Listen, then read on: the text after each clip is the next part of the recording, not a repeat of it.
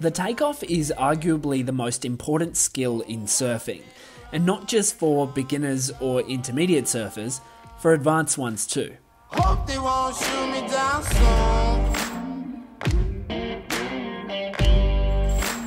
Many surfers pop up ineffectively even after years of practice, and as a result waste waves, fall off, or worse yet, get hurt. Today I want to clear up this sometimes confusing aspect of the sport. Yes, the takeoff can take a little bit of time to perfect, and even advanced surfers are still on that journey, but there are some steps we can take to at least make the takeoff effective, and that's probably the most important thing. Now whilst you're here guys, make sure you subscribe to the channel, hit the notification bell down below so you don't miss any videos, and join me on Instagram at Kale's Broccoli. But for now, let's get into it. Water's up to my chin. Won't stop fighting. Now you might think that taking off is a simple task of getting from your belly to your feet and then riding a wave, but it's not the case. A surfer's takeoff is impacted by two other major things: their paddling and their positioning. You gotta raise a little hell. Things might look and even feel easy when you're paddling into some whitewater like this, but when you step it up a notch and have to take off straight into a steep barreling wave, things are a little more challenging. Chasing on the sleepless night. Let's go right back to basics and cover the movements required to take off effectively. Will you find me? Hope you find me. I'll be back home soon. When the sunrise, when the sun.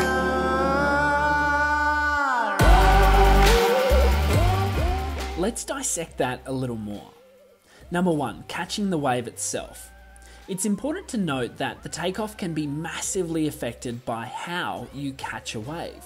Catching a wave in whitewater on a foam board is quite easy. There's not much difference between whitewater here or there. However, catching a wave before it has broken, and one that is peeling in a certain direction, is going to be a bigger challenge. Generally speaking, the best place to take off is at the peak of a wave. This is the place where you will garner the most speed, so is desirable in small to medium waves, the type of waves you'll surf most of the time. You want a lot of speed because this will allow you to get away from the whitewater of the wave, and it'll also enable you to identify and pick a favourable line on that wave. Water's up to my chin. Won't stop fighting to the very. Catching a wave takes careful evaluation, positioning and paddling, but those are things I'll cover in future videos.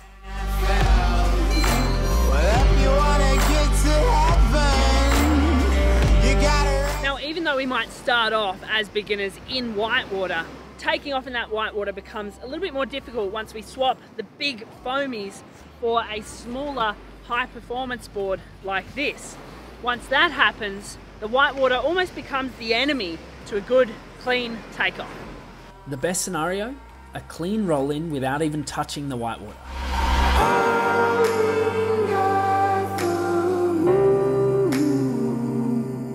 Will you find me? Hope you find me. I'll be back home soon. When the sunrise. Now at this point I want to talk about the hands and what they do during a takeoff. I've seen a lot of contradicting advice from various surf experts, so today I thought I'd take a lesson from one of the best. Let's look at Felipe Toledo popping up in the Maldives here. If we look at the hands specifically, we notice that they are placed predominantly on the deck of the board with the fingers slightly curving over the rail. Now this is important because having the fingers slightly curving over the rail allows for more grip and allows for any board corrections to occur as well. A surfer can quite literally pull the surfboard in the direction that he or she wants to go as they are sliding into the wave.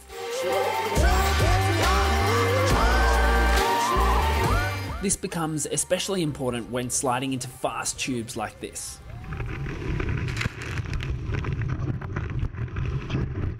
If If we look at what's happening from the side here, we see the hands are basically in line with the chest, pretty much a burpee position before the pop-up takes place. The pop part of the takeoff is often the most confusing element of the whole process. Let's cover it now. Winterland, tell me all your secrets. Fill me in on your wildest moments. Colored trees, your yellow leaves move me. Dancing roofs, your painted red shakes the room. When I get there, I'll let my feet roam. When I get there, I'll break. Let's build the pop-up from its segments. Number 1, the arms press the body into a higher plane. This allows room for mainly the front leg to swing through into position.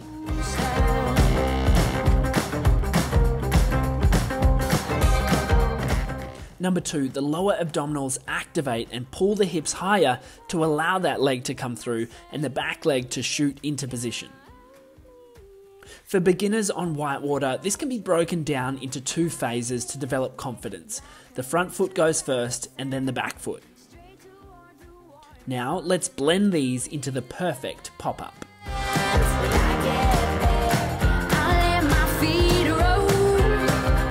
Note that I keep an especially low back leg during my pop-up. My right knee only slightly rises off the board as my foot finds its place before rising. I find this helps me stay low and ready to turn as soon as I catch the wave. It's important to realise that the back knee does stay lower than the front knee during the takeoff process. Winterland, whisper in my ear, make my troubles all disappear. Way on this wicked black. If you're finding that there's not enough room for your front leg to come through, it could be a lack of core strength or mobility, which is causing a lack of movement in the hips.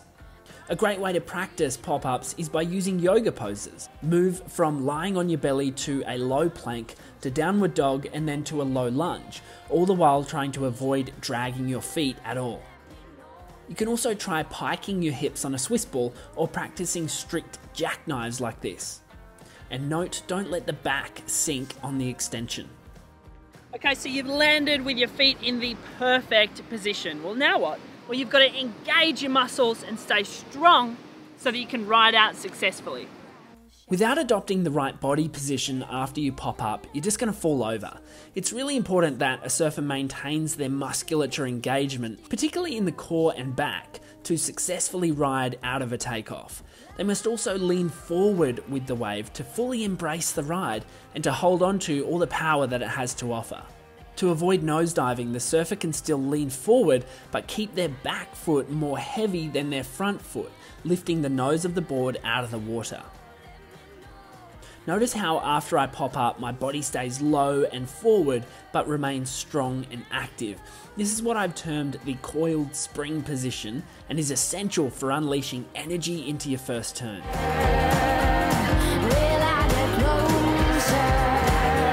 Now that could be where I end this tutorial, but there's one other really important thing that I want to talk about, and that is eyeline. In the beginning, surfers will pretty much just look straight forward as they pop up, and this might be fine on whitewater takeoffs or straight riding.